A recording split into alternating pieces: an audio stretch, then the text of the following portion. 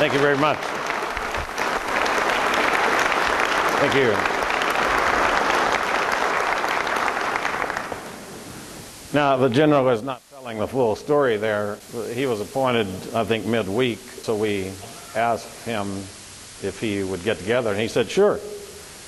I said, the only time I got left in the week is Sunday afternoon about 6 o'clock, and he didn't quibble. He showed up in Berlin at 6 o'clock in the evening, and on a Sunday evening we began to discuss the ways that we could help in Washington move the National Guard mission forward.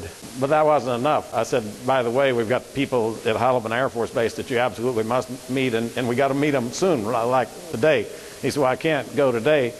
And so I suggested a date, and he said, that's the date I'm being sworn in by the governor. And I said, well, then get sworn in and get on down to Alamogordo. And so he did. Drove all the way from Santa Fe on the same day he was sworn in. With him driving, and then I was caught here in Las Cruces, we actually didn't start our meetings till 8 o'clock. We had 2 meetings that started at 8 o'clock. So Staff Sergeant Major Martin showed up in the middle of the night. She left here at 9 o'clock to drive into El Paso, so you can imagine by the time she got to Alamogordo, and he had the 6 o'clock flight the next morning.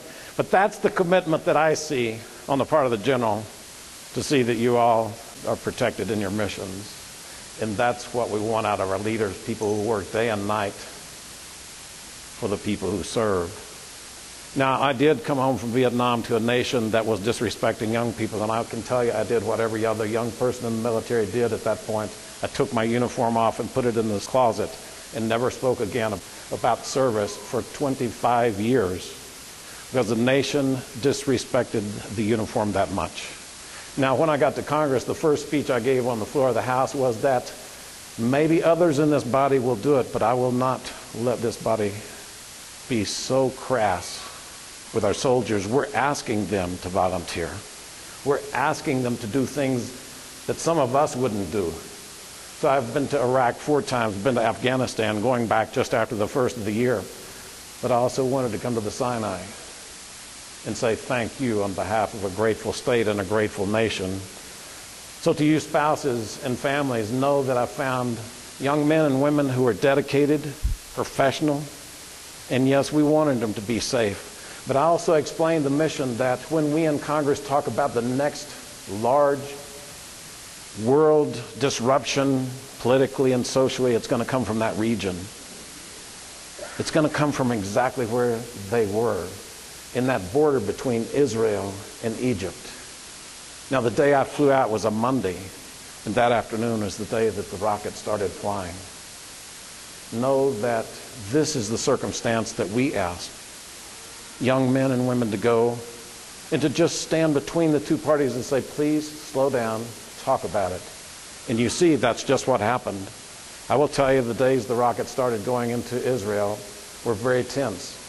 You all saw it on TV, troops massed, moving toward the border, inflamed rhetoric from both sides. And it's the young men and women in this room that stood between them. Now, for you families, you serve also by being here and waiting and taking care of things. And I want to say a special thanks to you, because very seldom do we say thanks. But I will tell you, the freedom and liberty of this generation depend on every generation finding young men and women who will raise their right hand and swear allegiance to the Constitution, to God, and to the flag. And you all have done that. For your service, God bless you and keep you. When I was going, I went around to southeast New Mexico, and we gathered up specific jobs. I didn't want to go and say we got jobs, so we have specific names. So the jobs on this sheet are anywhere from 70 to 120,000 a year, so they're not insignificant.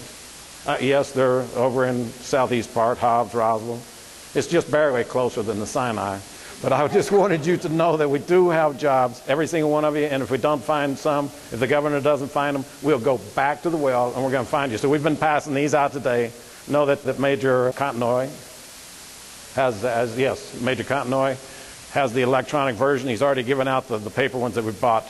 But that was the second reason I went to Sinai. Thank you very much. All right.